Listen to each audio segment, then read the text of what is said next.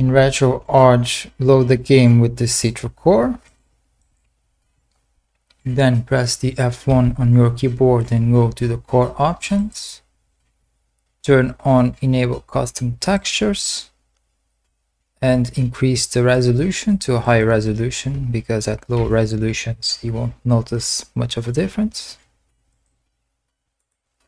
Then close RetroArch. In your RetroArch folder, go to Saves and Citra again, and here create a new folder called Load. Inside of this folder, create another folder called Textures.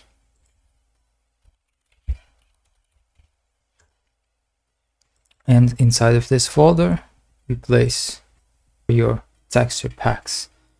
But the texture pack needs to be identified by the game ID, or the name of the texture pack needs to be identified by the game ID. And if the texture pack didn't come with the game ID, or you don't know the game ID, you can go to the GDS database and search for your game. In this case, it's Pokemon Alpha Sapphire.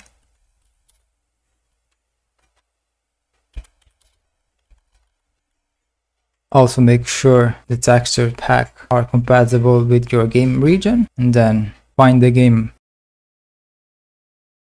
title and copy the game title and paste it in the name of the texture pack.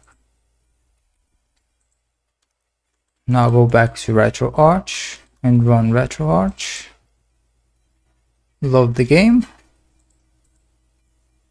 and the texture pack should be working correctly.